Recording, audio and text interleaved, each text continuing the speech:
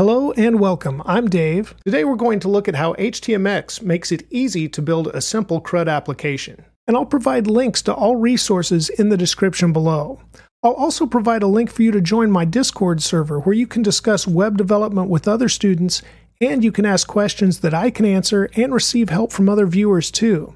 I look forward to seeing you there. Hey guys, I want to give a quick introduction to HTMX today. Now let me start off by saying HTMX is not HTML. So if you found this tutorial because Google thought you meant to say HTML, that's not right. So if you're also just starting out with HTML, this tutorial isn't for you. This tutorial is for people that already know HTML because HTMX is built on that foundation, and also it's a JavaScript library. So it's going to help if you know a little bit of JavaScript, although HTMX approaches things entirely differently. So let's take a look at HTMX. So before I pull up VS Code, notice I'm on htmx.org. Let's go to the docs, and here we can click installing. And I just want to point out that I'm going to use a CDN and pull in the HTMX library into our HTML page. However, if you're going to deploy an app in production, they recommend you actually download a copy like you see here on the page. So there's instructions here in the docs. Now let's go to VS Code. Okay, I'm in VS Code now and I've got my index.html open, and this is a simple to-do CRUD application. CRUD meaning create, read, update, and delete. And anytime I'm learning something new, that's the type of application I like to create because it walks me through all of those HTTP actions that I would normally take. And that is reading all of the to-dos, creating a new to-do, updating existing to-dos, and possibly deleting to-dos. So now you can see here in the head section, I am pulling in that HTMX library as the docs indicated. So now let's just look at the rest of the page, and it's like the simplest to-do application that I've ever created. And that's because this is all there is to it. And this is the strength of HTMX and why people like it. Now, HTMX does require a server, so it's offloading a little bit of that complexity to the back end. And you may or may not be familiar with back-end development. And if you're not, I suggest you check out my Node.js course that I have on my YouTube channel.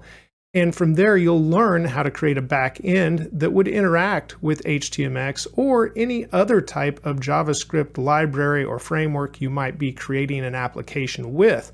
I'm going to show you a little bit of what I'm using today. It is Node.js, but it's something different as well. But first, let's look here at the front end. And you can see I've got a form, and this form has an hxPost attribute. Now that is unique to HTMX, and it is saying post this form data to this address. And after that, it also has hx target. That's something else that is unique to HTMX. And that says target what you receive after submitting this form. Whatever you receive, target this element here. And notice this has the ID of to-do list. And that is what the target is set to. So when we get something back after submitting this form, we want to put it inside of this element. Notice it's an ordered list. But also notice that there's no list items here right now. That's because you need your server to send HTML, not JSON data, but HTMX expects to receive HTML. So whatever it receives, whatever type of HTML, it's going to go inside of this ordered list.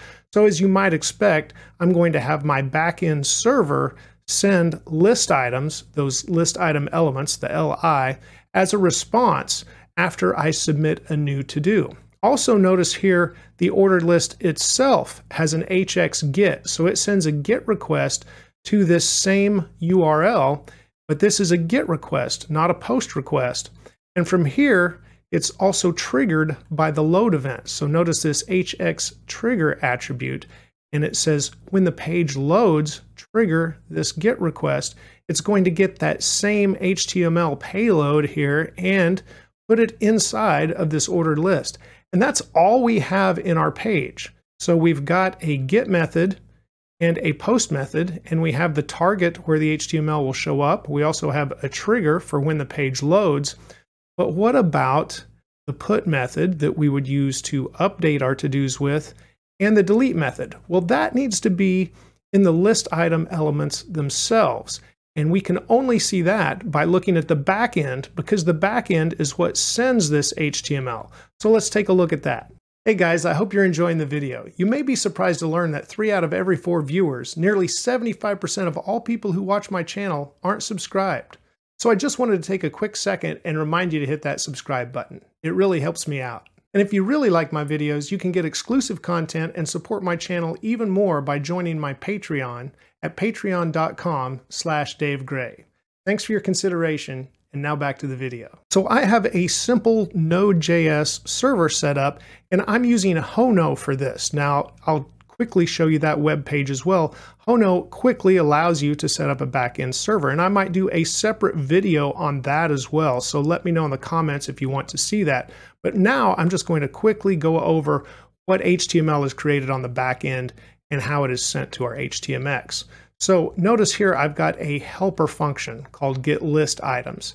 Now this helper function creates HTML, and notice here I've got an input, and then I've also got a label and a button. So this is for our update and delete actions. It also lists out the list items. So this input is a checkbox. That's what we're going to do if we check off a to-do item, and it's going to update that item. But notice here is the hx put inside of the list item. So that is the put request. It has a trigger, so it's listening for the click event. And after that, it's also got the same target back to the to-do list. So as one of the to-dos are checked, whether it's completed or not, then it will once again put in that request and update the to-do item, and then send back that HTML that we have with the getListItems function. Now here is our label as well, and then here is a button for deleting the to-do item. Notice it is hx delete, so that goes along with that method. So we've covered all the methods now. We've got our read method, which would be the hx get. We've got our create method, which is the hx post, update, which is hx put, and delete, which is hx delete. This is also triggered by a click, and the target once again is still the to-do list, where we want to see all of the to-dos listed out after they are updated, deleted, whatever happens to them. So this is the helper function, and I'm just using it inside of each of the methods to get the list items to send back as HTML we see here. So let's quickly look at just one of the endpoints here in the back end.